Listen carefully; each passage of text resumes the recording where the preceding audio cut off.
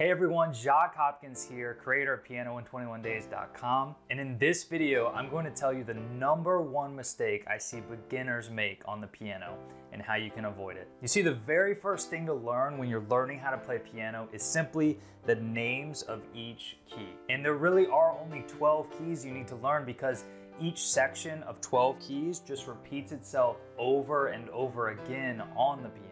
And the big mistake that I see over and over again is that people typically don't truly learn the names of the keys before they move on to the next topic. They usually do learn where the C key is, and then they can find everything else from there, but they don't truly learn the actual keys on their own. Yeah, I can play a G sharp.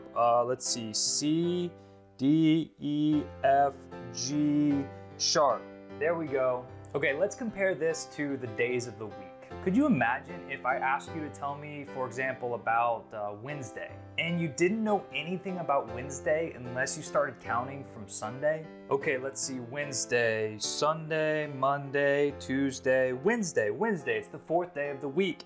It's right after Tuesday, and then Wednesday, it's right before Thursday. No, that would just be silly. Without much thought about it, you know that Wednesday is the middle weekday. It comes right after Tuesday. It comes before Thursday. You don't need to start counting at Sunday or Monday to figure out what the heck Wednesday is or where it falls within the week. If you're just starting out on the piano or keyboard, you really need to think about the names of the keys the same way you think about the days of the week. If I ask you to play an F, you shouldn't have to start at C and make your way up to an F.